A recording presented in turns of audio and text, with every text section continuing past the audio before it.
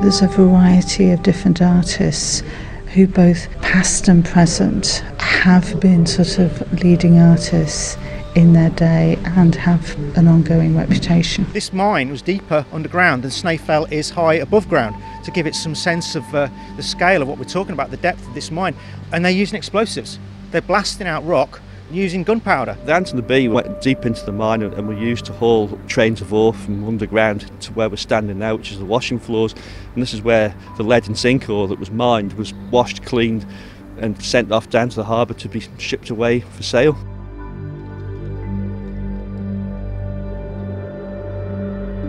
Good evening and welcome to this week's edition of Exploring Island Heritage. Today we're finding out more about some of the island's industrial history and some of the notable Manx-born artists featured in the National Art Collection. First, we head to Laxey to meet Curator of Social History for Manx National Heritage, Matthew Richardson, at the foot of the Great Laxey Wheel. It was built essentially to pump water out of the lead mines. The whole of this valley sits on a very rich seam of zinc and lead, and these in the 19th century were very important metals for Britain as it emerged from the Industrial Revolution, became a world industrial power. These two metals are absolutely crucial for the construction industry, building, and of course the great all-purpose metal of the Victorian age was brass. Brass was used for everything, from door handles to cartridge cases to you name it, and a key ingredient of brass is zinc. So these two metals that were coming out of the ground here were major planks in the Manx economy in the 19th century. The three big planks of the Manx economy back then were tourism, of course, which was a major thing, fishing, one of the biggest fishing fleets in the British Isles here, and mining, and the two main mining sites were Laxey and Foxdale. And were the resources used here, or were they predominantly exported? They were all exported, which we're very fortunate in the Isle of Man that we don't have any coal. Coal was a key ingredient for smelting the ore, and if you go to places in South Wales where the ore was smelted, they're still recovering from the pollution that industry caused 100 odd years down the line. So at the time maybe it was seen as a disadvantage that the ore had to be shipped off the island to be processed, but today we've got reason to be thankful for it. And how long was that industry dominant in the Isle of Man? Well, it really got going in the 1840s, really as a serious industry, when technology caught up with the good ore was at a certain depth. You could get a quantity from the top layers just by digging shallow pits. That had been done in the 1790s. They'd more or less exhausted that, but by the 1840s you'd got pumping systems and lift shafts and things like that, which meant you could access the lower levels where the really big seams were. So 1840s it really starts to gear up, and the Laxey Wheel finally stopped turning in 1929. The industry was finally killed off by cheaper imports from other parts of the world, notably Australia, where they could mine zinc in these vast open cast mines, ship it to Europe and still undercut the cost of the zinc that was being produced in mines like Laxey. So it was an industry that lasted probably less than 100 years, if you really were talking about the key years. And was it a slow wind down, or was it fairly abrupt? Foxdale, it ended fairly swiftly. It ended before the First World War at Foxdale. Laxey staggered on a little bit longer, and there were various reasons for that, one of which was the First World War, which produced a temporary blip in that, of course, there would be a sudden upsurge in demand for metals, for munitions, and at the same time the British government was pouring money into industry to keep the miners at their work. So that temporary blip kept the Laxey Wheel and the Laxey mine going probably a little bit longer than they would ordinarily have done, but as soon as those subsidies were withdrawn after the First World War, it was a pretty steady downward decline. And that must have had quite an influence on the Isle of Man. I mean, you say it was one of the key planks of the economy. I mean, how did the island recover from that? By exporting people. As the mines went into abeyance, and the writing was on the wall for Laxey probably from about 1910, 1911 onwards with the closure of Foxdale, Manx people started leaving, and they'd got a skill that they could transfer around the world. Laxey miners turn up in hard rock mines all over the place, Australia and particularly South Africa. The Manx link with South Africa is very much based on mining, and we have countless examples of Manxmen from the Laxey Lonnon area who've honed their skills in the mines here and have gone to South Africa to make a career for themselves, got quite high up the tree in South Africa as mine captains, and the Transvaal Manx Association was very important in the 1890s up to the early years of the 20th century, and it was almost exclusively Manx people who'd come to work in the mines, the diamond mines and the gold mines of the Transvaal. And if we have a look at the structure, it's impressive. Yes, well, it's, as well as a functional item, it's a visual statement. Don't forget it was built by George Dumble, very powerful, fiery businessman, one of the big icons of the Isle of Man in the middle years of the 19th century. And he wanted the wheel to be a statement. He was chairman of the mining company. He could have built it much further up the valley where the T-rocker is. It would have been an easier prospect for him to avoid all these arches which carry the rod duct. Didn't need to do that, but he built it here in the situation that we find it today so that it could be seen from the valley, so that it could be seen from the village. And he wanted it to be seen as a statement of his power. It's also very typical of this Victorian attitude that nature was there to be conquered. If you look at some of the great Victorian industrial pieces of archaeology, the Ribblehead Viaduct, for example, on Settles Carlisle Railway, it straddles an area of outstanding natural beauty. And the Victorians, they had this idea that God had placed them on earth to conquer nature, and that's what they set out to do. You know, they were brimming with confidence, the Victorians, that they could overcome these natural obstacles. So it fits very well into that sort of pattern of thought that the Victorians had, their sense of place, you know, in the world, that they'd been placed here by God to achieve great things. So it fits into all of those ideas. We're going to have a look at it? Yeah. So how does it work? How does it operate? So it's all done on gravity. Further up the valley is a system which collects water from all the surrounding hillsides, and there's a very elaborate system of what are called lathes, which feed rainwater from various hillsides into one place. And that system only needs to be slightly higher than the top of the wheel for gravity to take effect. And the underground tube carries the water down, up and inside, up to the top of the wheel, and forces it out onto the top of the wheel and turns the wheel. So it's a very clever piece of Victorian engineering. It's beautifully simple, deceptively simple, the concept, you know, and it makes use of the natural environment and the natural resources to produce something that is almost totally, you know, environmentally neutral and stable. The only slight downside to it is if we get a very dry summer, then there isn't enough water pressure to keep the wheel turning. So that's the only sort of caveat with it, really. So when it stopped being used in anger, if you like, Yeah. What happened to it? Well, it was scheduled for the scrapyards, and that is in fact what happened to most of the equipment from the mining company when the mines closed. I mean, all of the equipment that was down in Laxey Village on the washing floors, that was all scrapped. Other equipment here in the valleys was scrapped. I mean, a lot of people think that the two buildings that you can see further up the valley, which are now in a state of ruin, a lot of people think they've been like that for you know, many hundreds of years. They haven't. They were literally, the roofs were taken off them for scrap, and that was done almost within living memory when the mine ceased to be. And it was only one man, one Laxey man, Edwin Neal, who had the vision. I mean, the Laxey Wheel was already a big tourist draw, and Edwin Neal could see that firstly it needed to be preserved in its own right, but secondly he thought if this is such a good tourist attraction it should continue to be so.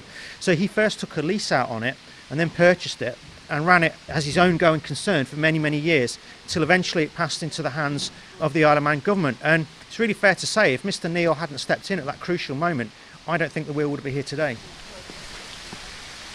How much maintenance does it take? I mean, we know a few years ago it was painted. Yeah, maintenance is an ongoing issue with something this size. It's been likened to the painting of the Forth Bridge. You know, it's every few years we'll have a major renovation scheme on it. You know, in a few years, I think the last big one we had was probably 2004, when we had so much scaffolding. I think we'd used every piece of scaffolding available on the Isle of Man at that particular time. The whole thing was swathed in scaffolding. We had specialist restoration companies come across from the UK to advise us on different techniques. We had extensive research done into the right type of paint, because you can't just slap any old emulsion on this. It's limestone, it has to be allowed to breathe. If you use the wrong paint, you're effectively trapping water in the bricks, which is very bad for them. So all of this had to be taken into consideration. We had to strip off all previous layers of paint, apply paint that was sympathetic to the stonework.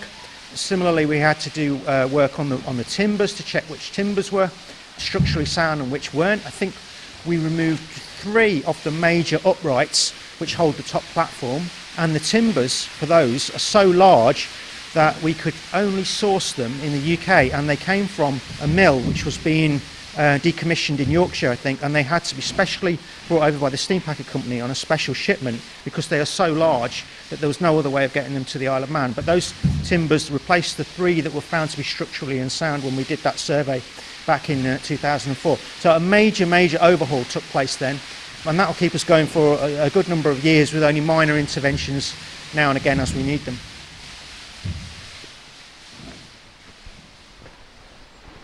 It is a very large structure. Yeah. Well, the reason it's so large is because, of course, coal doesn't occur in the Isle of Man. So the engineers of the various mining companies in the valley had been using water wheels as the natural way to get water. It was a very efficient way to pump the mines. But whereas in England in the 1840s, 1850s, steam power took over from water wheels, they had access to a ready supply of coal. We didn't. So it was too expensive to import coal. So you get a situation in the Isle of Man where engineers just keep going for bigger and bigger and bigger water wheels, which is why you end up with the Laxey Wheel, which is reputedly the largest water wheel in the world. Yeah, so the diameter of the wheel is famously 72 feet.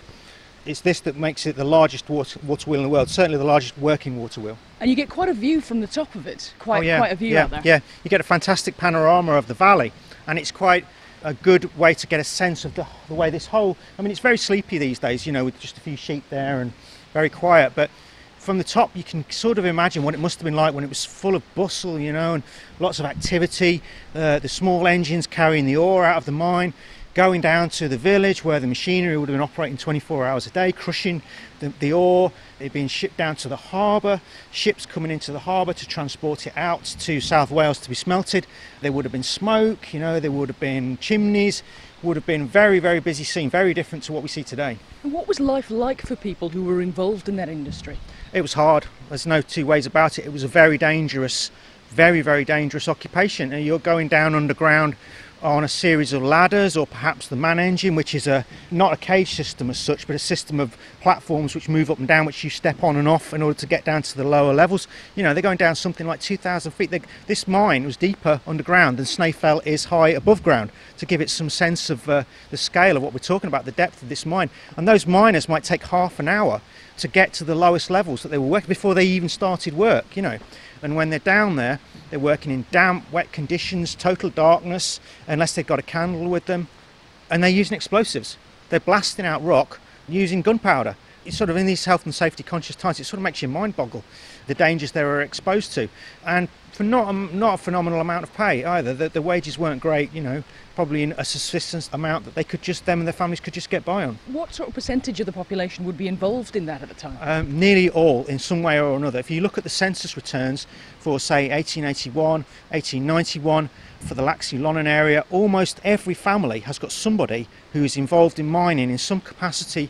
Even if they're not an underground worker, they're a surface worker working on the washing floors, they're a blacksmith working in the mine's yard, they're an engine driver or an engine driver's assistant. In some way or another, almost every family in this locality had an income coming in from the mines. And in terms of the significance of Laxey Wheel, we know it's an attraction here in the Isle of Man. It's you know, being cared for by Manx National Heritage, but on a worldwide stage, what significance does it hold? It's an industrial monument. As I mentioned before, this idea that the Victorians had, that they could conquer nature and that nature was there to be conquered, I think it's right up there with the Ribble Head Viaduct, you know, these fantastic Victorian monuments. Certainly in British Isles terms, I think it's in probably, you know, top 5, top 10, definitely. Curator of Social History for Manx National Heritage, Matthew Richardson. As we've heard, the Great Laxey Wheel played an integral part in the mining industry in the village. But there's much more to the story, as Laxey historian Andrew Scarffe explains. You think of Laxey, you always think of Laxey Wheel and the mines to an extent, but there's a lot of other industrial heritage. If you think about the railways in particular, then of course you've got the smaller operations in comparison to the Laxey Glen mills and the woolen mills and places like that. So yes, it's got a very rich... If you look at the wheel as an example, when that industry started, when the mining industry really took off in the Isle of Man, you know, what was it like here in Laxey? It must have been a very busy place. There was a huge number of people working here at the time. I mean, the population of the island was, I think, it was about 40,000 people at the time. And the mining in this area employed about 1,000 people. That's sort of in Laxey and Lonnon parishes areas. And then, of course, they've got all their dependents as well. So it must have been a thriving community. Hard life, of course, but thriving on a local basis. So if we go along here, You've seen, I think it was 2004, the Ant and the Bee, the Laxey Mines Railway was reopened. If you're looking at when it was originally here, what did it do? The Ant and the Bee went deep into the mine and were used to haul trains of ore from underground to where we're standing now, which is the washing floors. And this is where the lead and zinc ore that was mined was washed, cleaned and sent off down to the harbour, to Laxey Harbour, to be shipped away for sale. Now that must have been hard graft, basically. Yeah, I think we come down here today with looking at this area from today's viewpoint of a fascinating industrial heritage, but you have to remember, going back to the height of the mines in the 1870s, it really was probably a horrible place to work. People had no alternative, they had to go out and get a job, but they'd be down here 5-6 days a week from 7 in the morning probably till 6 at night, no matter what the weather. So it's a nice day today, it'd be quite nice, but middle of winter, freezing cold, pouring with rain, there was no cover, no sheltered working area or anything like that, so it must have been a real hard life. It must have been a very busy place as well. It would have been. The area which we're in now, which is now known as the Valley Gardens, there's probably about 300 to 400 people working here in the 1870s over 2 shifts at one point. But probably, I would think there's few other places in the Isle of Man that had such a concentration of workforce in such a relatively small area, so it must have been a really, really busy place.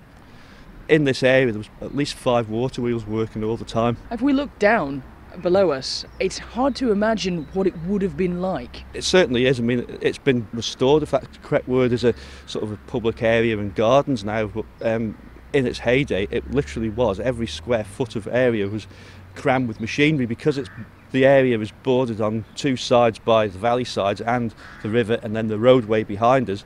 There was very little working area, flat area in the valley, so every sort of square foot of space was something was in it, mining machinery. It finally closed in 1929, as the Laxey Wheel song tells us, but there was a little bit of mining on in the following year, until about March 1930, when it actually finally stopped. So that was 150 years of history gone. And what replaced it? Tourism, fortunately, because the Manx-born Railway arrived at Laxey in 1894, just as the mine was really going into one of its sort of final phases. Railway was an incredible success in its peak in the first sort of year, when it was a new novelty sort of line. It was bringing 1,000 people a day.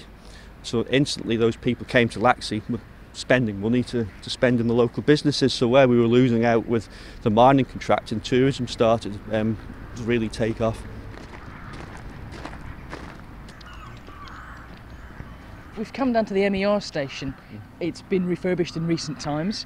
But tell me a little bit about the history of this area and what it meant for Laxey. You mentioned the boost in tourism it provided. The area we're standing in now, Laxey Station's got a very interesting history in itself. We're standing in what was once the gardens of the mine's captain's house, which is now the mine's tavern. We've got the Christ Church behind us as well, which was built at the bottom of the lawns from Captain Rowe's house.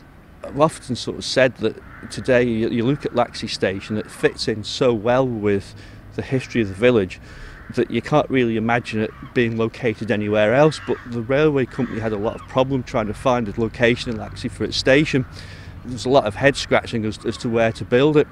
One of the first proposals to get the line through Laxey and onto Ramsey, and it was extended to Ramsey in 1898, was to actually build a tunnel underneath the village and bring the line through like what they called a subway, and then a very, very steep gradient to build the first station at the bottom of Mines Road. That, I suppose, when you think about it, was a bit of a daft idea, and it was quickly rejected, and there was a lot of head scratching.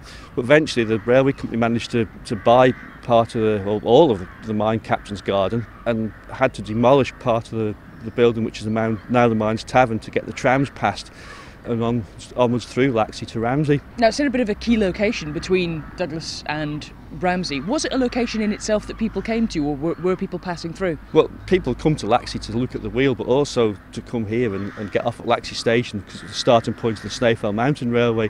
So it's a very, very busy station. It's probably still the busiest station on the MER now, or today. But going back certainly between the 2 world wars, it was an incredible place. 2,000-3,000 people a day coming here. Big trams coming in out of here from all directions every few minutes, shunting, going back to Douglas, carrying on to Ramsey. Huge queues of people going off up to Snaefell on the Snaefell Mountain Railway. It's an incredible sight, very, very busy. And that went on from sort of early morning right the way through to 11 o'clock at night, right every day throughout the summer. Can't really imagine it from today's viewpoint, but very, very busy station. Laxey historian Andrew Scarffe.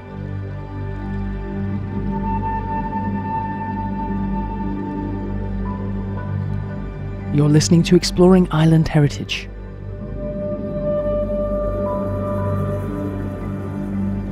Earlier in the series, we heard about the National Art Collection held in the care of Manx National Heritage.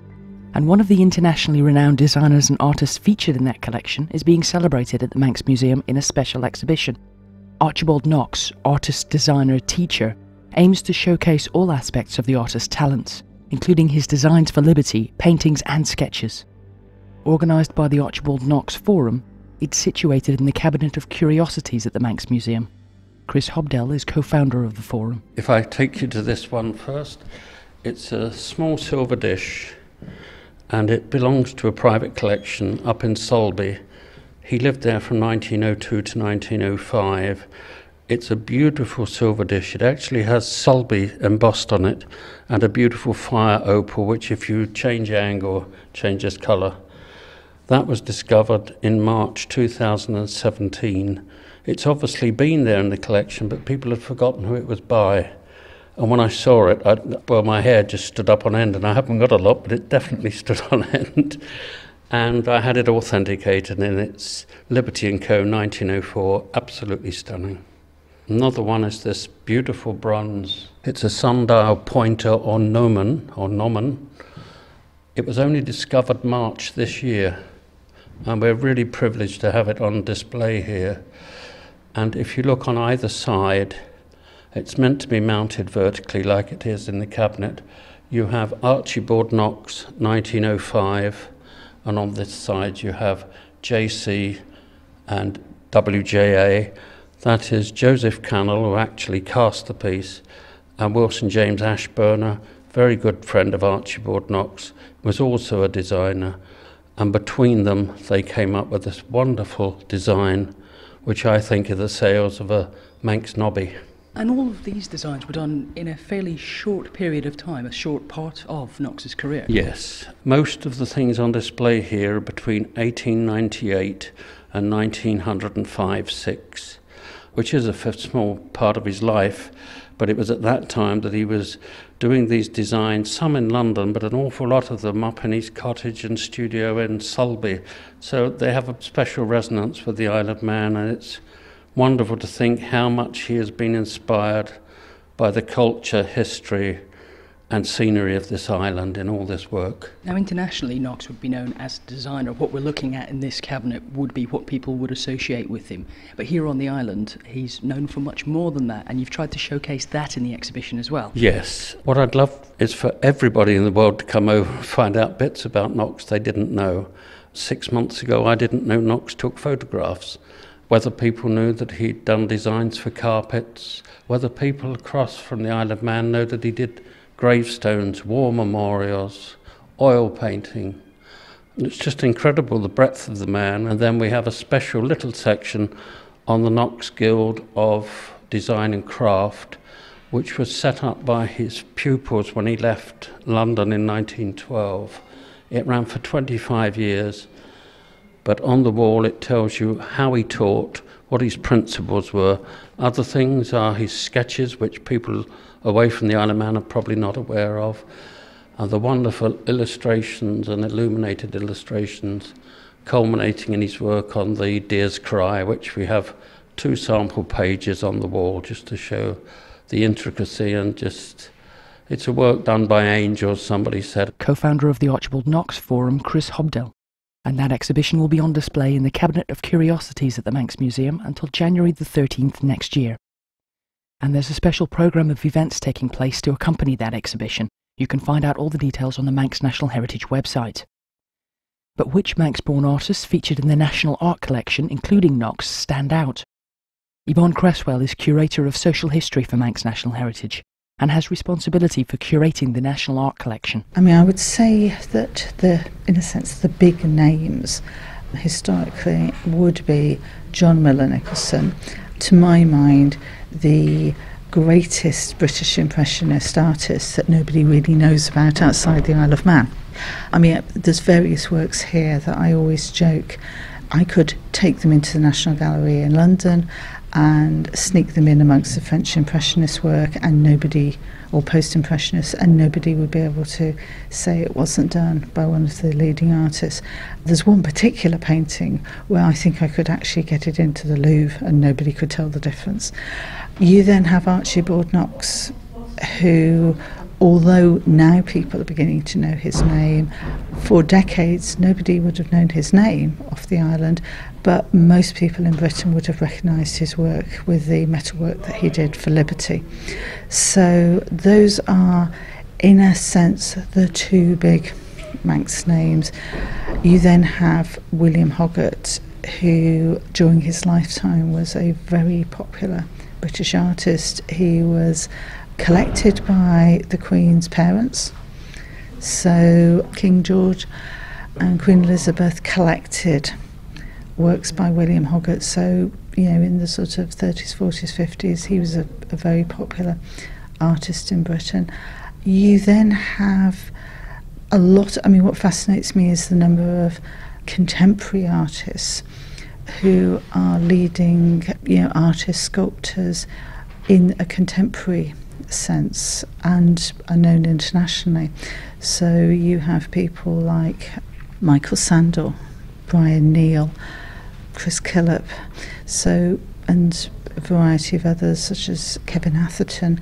So there's a variety of different artists who, both past and present, have been sort of leading artists in their day and have an ongoing reputation. Curator of Social History for Manx National Heritage, Yvonne Cresswell. That's it for this week's programme. We'll be exploring more island heritage at the same time next week.